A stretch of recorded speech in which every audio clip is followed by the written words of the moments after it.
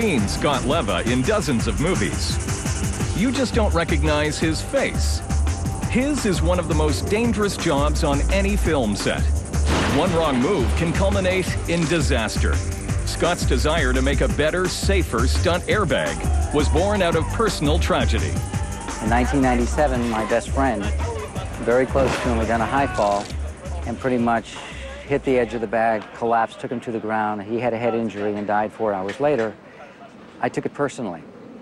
So I started, I bought airbags and I took them apart and I figured out, well, this works, this doesn't work, and basically changed the entire concept of how the air goes in, how it lifts, that instead of being an air ball, it was more like an air hand or glove, that it would roll in wherever the weight hit within the parameter. Colin, I'd like you to go on the level just below Brett. I'd like your feet to hit here.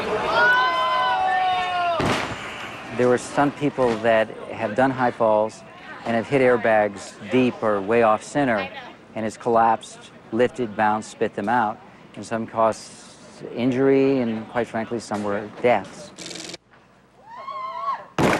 Okay, really deep. Don't move, don't move, don't move. Put your head back here. Come over here. This same fall, not that I'm putting you down here, Nancy. No. Killed the stunt woman. This same fall, stunt woman hit her head here. She bounced up and hit her head into the wall.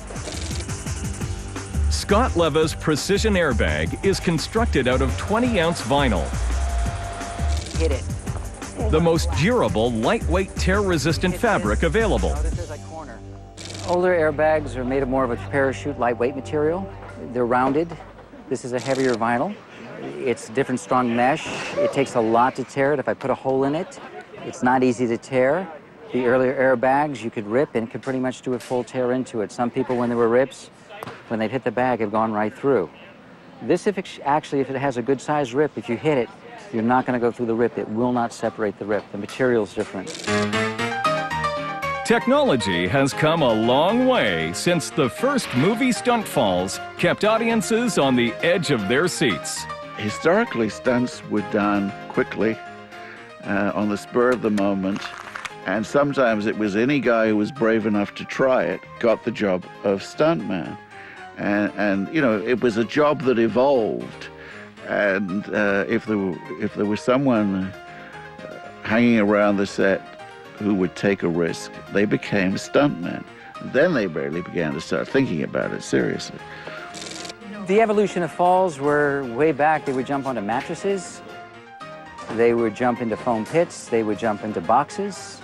Airbags were developed along the way where you would put a bag with air into it, and people used to hold it, and as soon as the person hit, they'd let it go, and boom. Sometimes they'd bounce out, sometimes they'd hit deep, but they'd have people around catching them. What really separates the Precision Airbag from anything else on a movie set is its baffling system. The baffles release as the bag catches and holds a body, kind of like a catcher's mitt. The fans and dual air hoses adjust depending on the weight of the person jumping. A standard bag has what's like a hammock on the inside. And with a standard bag, you'll see it tends to ball up. If you're looking directly down on this bag or even from the side, you'll see this squares out. By having this hammock system, which the more hits you did, the more it did this, the more the bag started to ball, which in turn gives you a place here for collapse or down here for collapsing. The baffling system here, which pulls the bag side to side on a tension with stretch, gives the bag this level compared to this. So it's always an air bag. It's always within the parameters here. No doubt the Precision Airbag has saved lives. Even so, Scott never takes safety for granted. He recently experienced a close call. Only one time that the guy tripped and he was coming straight down. I jerked this bag in and he came in right here. And that was the only time I've ever seen, and I'm talking, we pulled, and it caught him. But the truth is, it did what it did, and he's alive today instead of going head first and collapsing and going to the ground. So I can proudly say that not only can it, it has saved lives. So that's a big plus.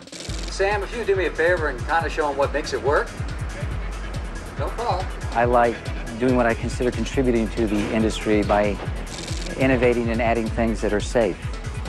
And to be acknowledged by a group as people would say of your peers and people that you respect and admire,